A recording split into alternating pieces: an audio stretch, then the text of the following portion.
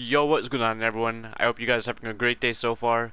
So today's video we're going to be going over the newest FortByte challenge, which is FortByte number 94, accessible by using the Scarlet Scythe Pickaxe to smash a blue canoe under a frozen lake. So I'll be showing you guys exactly how you can collect FortByte number 94.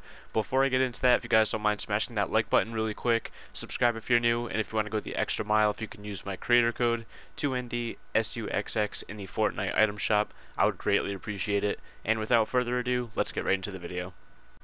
Alright you guys, so for FortByte 94, the first thing you're going to need is to make sure that you have on the Scarlet Scythe Pickaxe, which is the one I'm holding right now.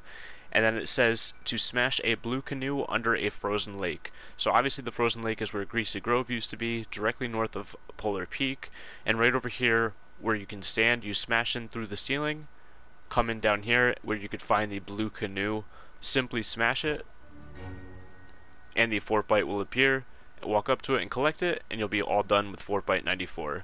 So I hope this video is helpful for you guys. Again, if you don't mind leaving a like on the video, it would really help me out. Comment down below what you guys think is going to happen for Season 10. There's a lot of different theories going around right now. I honestly have no idea, but I'm pretty excited for the event. If you guys don't know, the event is happening a week from today, so July 20th at 2 p.m. Eastern Standard Time.